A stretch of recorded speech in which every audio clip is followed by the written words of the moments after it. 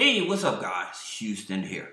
Are you trying to figure out, should you start with American Express or Capital One, not only for your bank, but for your first business card starting out, okay? Now, this video is going to help you. So let's look at American Express, all right? So what happens is when we first start our business and stuff, we thinking about, oh, let's get American Express card, right? Now, here's the thing about it. People would tend to want to go for American Express Platinum or Gold. And because of the status, and I get it, right? Hey, we all want that status. But here's the thing about it. You have to consider, most people, they're focusing on points, right? If you're a new startup business, I ain't worried about points. I'm worried about trying to get as much money as I can, right? And so if you agree with me, put a 1 in the description. Now, here's the thing about it. American Express Platinum is $600 a year just to have this card. All right. Now the gold is $295, but it will be changing. It'll be increasing up to $300. All right, and that's starting February 1st of 2024. Now, here's the thing about it. You can actually get these here cards with about a 660, 670 credit score. That's right. These are charge cards. Now, they do have a component in here that says that let us know how much you're planning on spending, right? So what it is so you have $10,000. They'll say, okay, you can spend up to $10,000, right? But I'm going to tell you something, because this can get you shut down. This can get your card shut down or suspended, so you don't want to do this. I'm going to tell you. Here's the thing about it. They say, okay, how much are you going to spend? So you say, okay, I'm going to spend $7,500. Then what they do, they have this thing pay as you go, so that they know, okay, there's $7,500 you spend. You can make payments on it. But if you spend over that $7,500, you have to pay that amount in full. So that other $2,500, if you go over that $7,500, you would have to pay that in full. But the $7,500, they'll put that on monthly payments, right? And so they'll give you maybe 6 months of payment, 9 or 12 months of payment on that $7,500, because it's a charge card. Remember, this is a charge card. Now, here's a thing that I was just saying about what can get you shut down. And this is very important. When they issue you this card, when you log in, it says check your spending power. When you check your spending power, all right, if you click that button 3 times, what happens automatically, it will trigger a financial review. And for those of you that may not know, a financial review is for them, they want you to show proof of your income. So they may want to see your W-2s, they want to see taxes, they want to see pay stubs. All right. So in terms of when you first get the card, I would call in and say, hey, could you tell me what's my spending limit? Do not click that button. It will trigger a financial review. Stay away from that button, I'm telling you. All right. Now, that's number 1 that can get your card shut down. Another thing that can get your card shut down. Say that you have $10,000 as your spending limit and you max it out. You buy an inventory, right? And you pay that card off the following month. You paid it off in full, and then you bought more inventory and you paid it off. Because you did that, you maxed that card out multiple times in less than 6 months, they will do a financial review. They will suspend the card again until you show proof of income, proof of taxes, all right? Now, people talk about getting the American Express, but they don't explain this part of the game. And I'm going to tell you some of the easiest American Express cards you want to go after. Okay, but like I said, the reason I started with these cards, because I know for people when they start in a business and stuff, the opportunity to have an American Express card, just a flashy type of situation or whatever. But I'm telling you, these cards, to me, I don't think they're worth it. Now, don't get me wrong, I do have an American Express Platinum on the personal side. But on the business side, I do not have these cards. I'm going to tell you the easiest cards that you should get. Now, these are the easiest credit cards you should go after, okay? The American Express Blue Business Cash, the American Express Blue Business Plus, and the Delta Sky Miles, all right? Now, here's the interesting thing about it.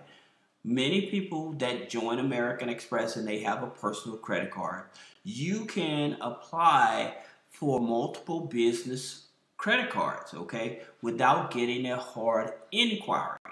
Now, when you first join American Express, they will pull your Experian and your TransUnion FICO 8 scores. Now, the interesting thing about it, you can actually do a pre-qualification and it'll tell you what cards you may qualify for. But I would tell you, these are the easiest cards you should go after. And these are the cards, these two cards would be my top two pick. I would pick these cards over that gold card and that platinum card. And here's the reason why. All right. Now, here's the interesting thing. They offer 0% interest on purchases.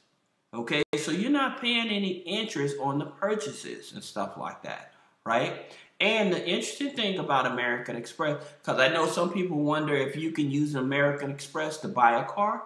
Yes, you can use American Express to buy a car. Now, depending on the car lot or the place you're going to buy a car, some of them would only let you use it for the down payment. But with American Express, if they know that you're trying to buy a car and stuff, and depending on the limit of the car, they will let you use the card to pay it off. All right. But at the same time, this is the reason why I like these cards, because it's 0% interest. I wish they did a balance transfer on these cards on the business side, but they don't. All right. But the good thing about it, if you max out these cards, it will not show up or affect you on the personal side. This is all on the business side. Now, again, if you miss a payment, then that's going to reflect. All right. But at the same time, one of the things about it, I continue to tell people, you do not want to burn American Express. American Express holds a serious grudge. I'm talking about 10-year plus grudge. All right. So they will go past 10 years. So if you burn them on one of their cards and you try to get another card, I don't care. It can be 10 years and they will not give you a card until you actually pay that bill. All right. So just keep that in mind with American Express. Now, again, like I said, these here 3 cards are your easiest cards. Now, that being said, in reference to building up the business credit, see, American Express offer business bank accounts and they offer business savings accounts, right? Which is great. They also offer business loans and business lines of credit. Now, with their business loans and business line of credit, you have to have at least a 640 or higher to get approved. But you have to also have a business credit card with them for at least a year, okay, to qualify for that. Now, the income you need in order to qualify for their business lines of credit and loan, you have to be producing at least $3,000 a year, okay? $3,000 a month for up to a year in order to qualify for their business loans and business lines of credit. Now, in terms of who they report to, they report to the Small Business Financial Exchange, and that information is trickled down to Experian and to Dun & Bradstreet. So they do not report to Dun & Bradstreet, because I know a lot of people, when they first start building business credit and everything, they worry about a Dunn's number, a PayDex score, net 30s, and you don't have to have any of those. As a matter of fact, to get even these business credit cards, you don't actually have to have a business to qualify for these business credit cards. All right. So that's something you should know. That's a little inside information for some of you all. Now, let's look at the other card that we're going to compare this to, and this is the Capital One.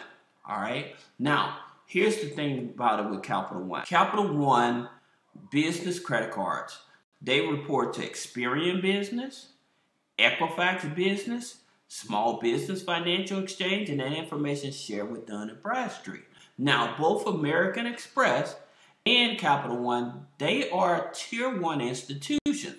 But here's the thing that changes with Capital One, because Capital One is more of a flexible financial institution, and because they offer this card here. This is their Capital One Spark Classic card.